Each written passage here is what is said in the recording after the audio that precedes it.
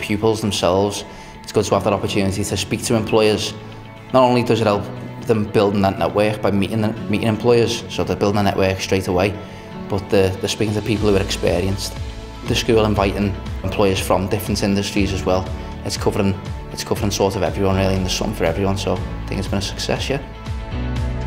Coming in and seeing how well arranged, well organised things are, it opens their eyes to career paths that they weren't sure about. You know, they can either say, yeah, I like the idea of that, or no, it's not for me.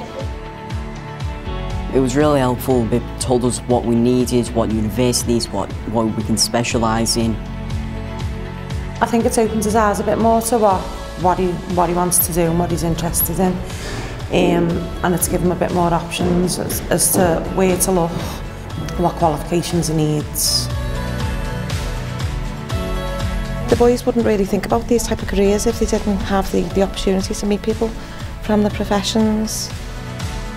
I think like today the kids are really lucky to have like the careers day, to give them like the support and give them opportunities and show them what's on offer so they can, you know, ask a lot of questions. It's helped me with knowing kind of what I want to do in the future, helped me understand what I need more, like what I need to get into the jobs, what I need to go for in my GCSEs, what kind of different degrees I need and stuff. So yeah, I'd say it's been very helpful. Now you come in with one thing in your mind and it could totally change, seeing other things around the school which you may not have thought about, and there's lots and lots of information to really think about.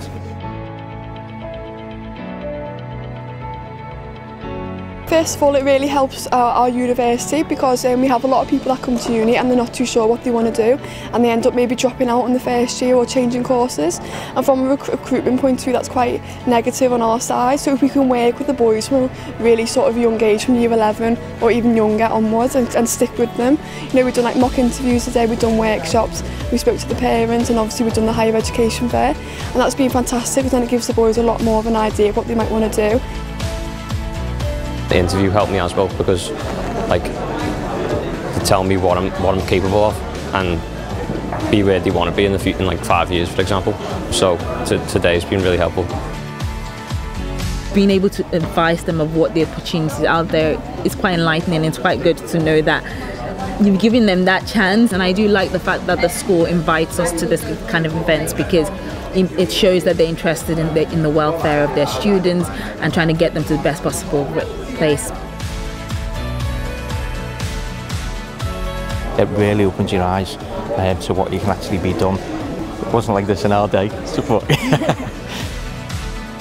I feel more confident now that he's got more stability in school, so when he leaves, I think he's going to make the right choices with the support he's got.